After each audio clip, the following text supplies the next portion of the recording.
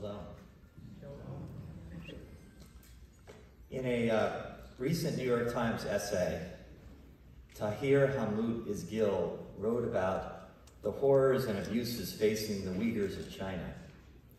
And he said this, quote, "It's important to understand that profound injustice does not simply appear overnight.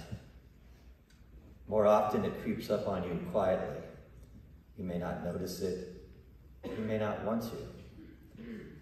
And injustice is infectious." Unquote. As a child, I had the experience of learning about historical events, I'm sure like many of you, in school.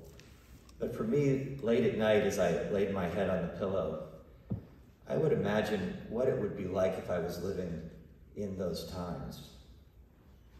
What would I see? What would I know? And what would I do? If I was living when we were slaves in Egypt, which of course we recount during Passover, what would I see? And what would I know? And what would I do? If it was November 1938, during Kristallnacht, Night of the Broken Glass, Senator, as Assembly Member Bauer Kahan referenced, 267 synagogues, 7,000 businesses in Germany and Austria destroyed. What would I see? What would I know? And what would I do? It's easy to think that the situation facing the Jews or other oppressed people back in time were different than today, because they didn't have the means or the intellect to see what was happening around them. We're smarter and more aware now, isn't that right? That's a very, very dangerous rationalization.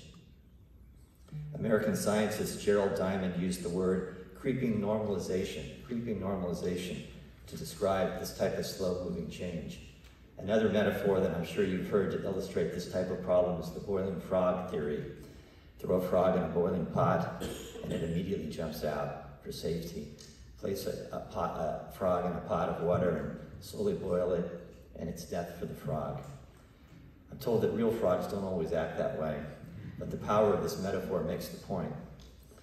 Our democracy affords us a fighting chance to change the trajectory of oppression, but it can be a very narrow window. A very narrow window of opportunity as powerful interests work to undercut democracy itself. When you call our nation's elections fixed with no factual basis and activate folks to invade the Capitol, make no mistake, this is an attack on democracy. And my conclusion is simple.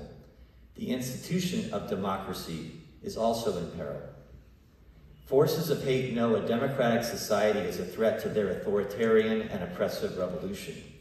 And make no mistake, it's a revolt against humanity, it's a revolt against diversity, it's a revolt against love, and it's a destructive force against me and you. And it's not just you in this room. Wherever you can hear or see me, I'm talking about you as well. We're all in this together.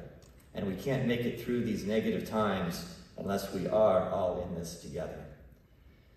So Here I Am is a celebration of heritage, but it's also a moment for all of us to hold our collective hands, be together, stand together, not be silent.